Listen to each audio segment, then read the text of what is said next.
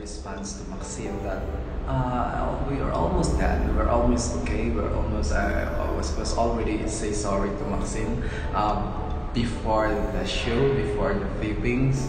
But when Maxine responds, Maxine told to the media that I received the apology or the sorry with Kyla for the past 4 days. So for me, I think I just like, oh, teka lang.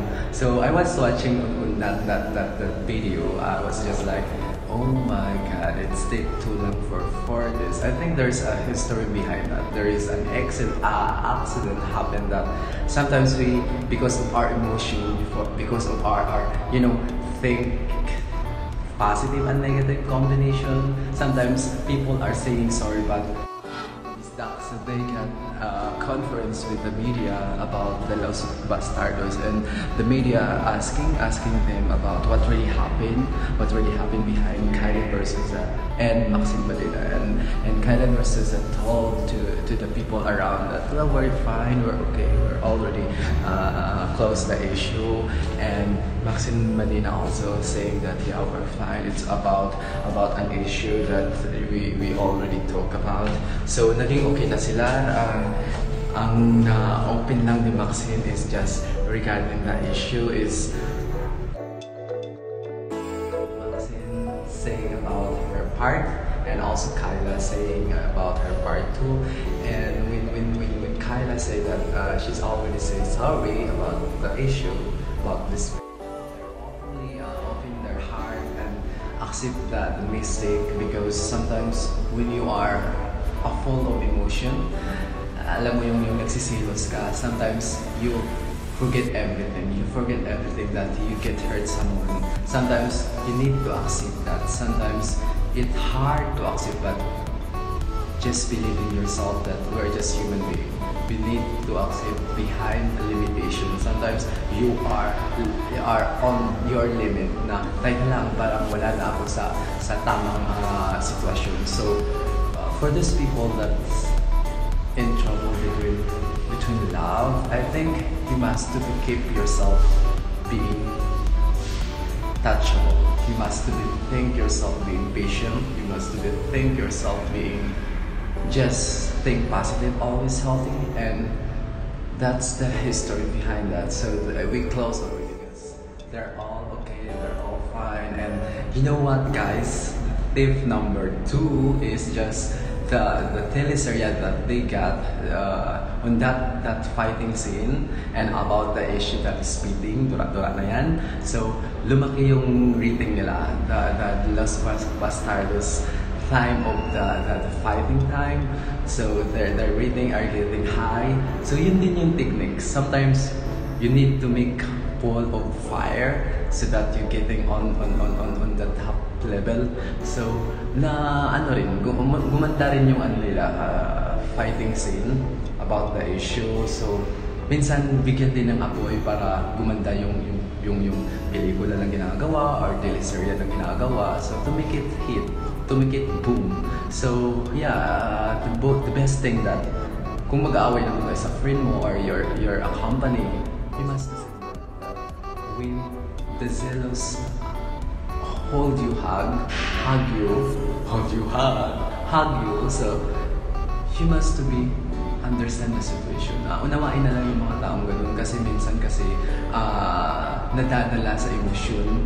Minsan how you emote in the camera, how you evolve your character, it will show on the camera. So kung mayroon namang mga part na nagkakaganon na, you must be openly that I'm very sorry, I know that I got a mistake, I know that it's behind the what do you call this one? It's behind the history, it's behind our acting, or it's behind about the role that I got from this scene. So yun lang yung masasabi ko. Yun lang yung masasabi ko. I enjoy. Maganda rin yung kinalabasan ng teleserye nila, naging top rating yung teleserye nila na fighting scene with Maxine and Kyla. And about the issue, it was really good to say na naging okay na sila. They openly both side naging open sila na they talk about what really happened behind the situation that it's really hard to keep on your heart lang. So na-open na nila and the media was really got a good answer and yun lang maganda. Pag may away dapat magpati na kasi nga it's about for professionalism, about job, and we know already that they're all beauty queens and they're beauty. So this is the picture that we have Kylie Verzosa and Maxine Medina. So they're both beautiful and they have their own crown naman. So Kyla got the international they're not only a beauty queen with a good heart, but they're also very what do you call this one, most best actresses. So nakita natin how they act, how they pretend, how they keep their emotions. So napakaganda nilang tingnan na behind the limit mayroon pa pala silang acting na skill. Being a beautiful queen that we have, that we're proud of it. So we're proud with them also because they're not only a beauty queens but they're also best actress. They have skill how to act, how to keep their emotions. So masasabi ko is just it's behind the story, it's behind the scene, it's behind the Los Bastardos teleserye that they have. So they're all okay, they're already accepting about the situation na issue ng spitting. So magkaibigan na sila. So hayaan na natin sila, i-keep na natin na that's behind the history, but that's behind the teleserye that they doing until now. So we proud with them. So yun lang sinasabi ko is share love, keep on going and always think positive.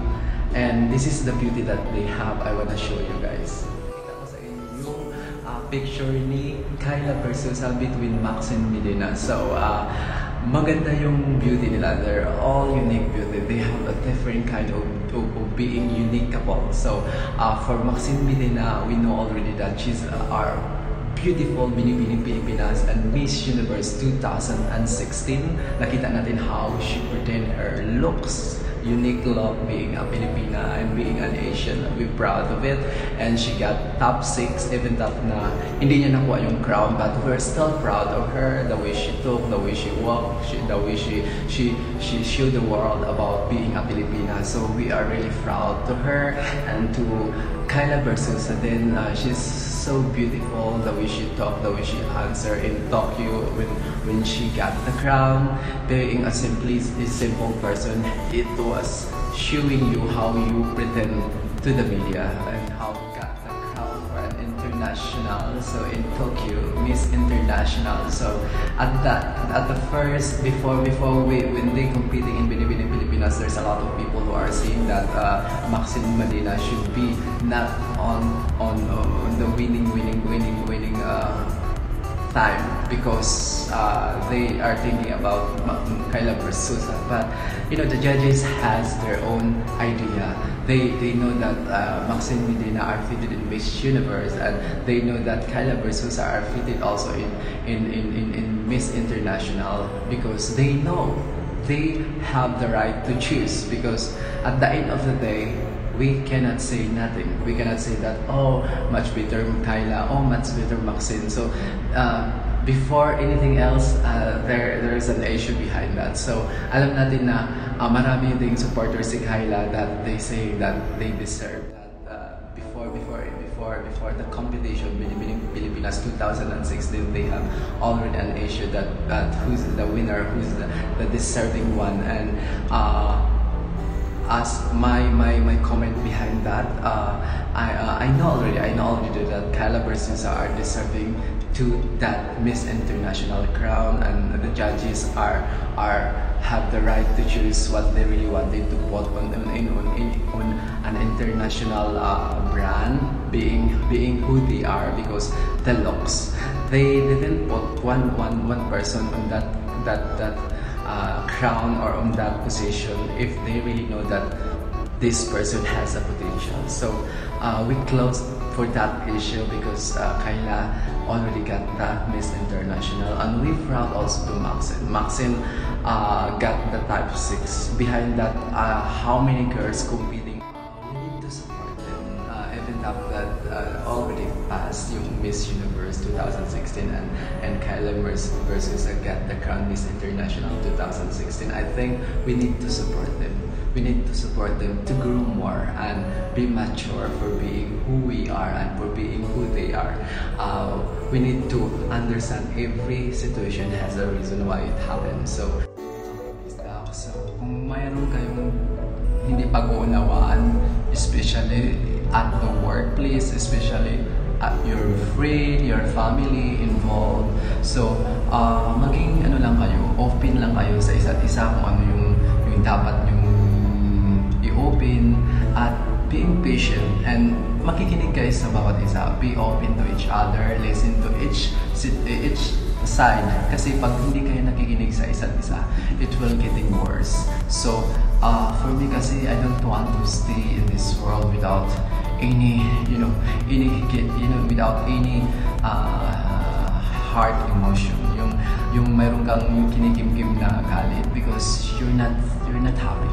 If you are more emotion in yourself, you're still not happy. And that's what I've learned 2 months, that if you have something trouble, I think it's saying that, the reason behind that why I get hurt, why I will keep on fighting on you, because that's the history behind that.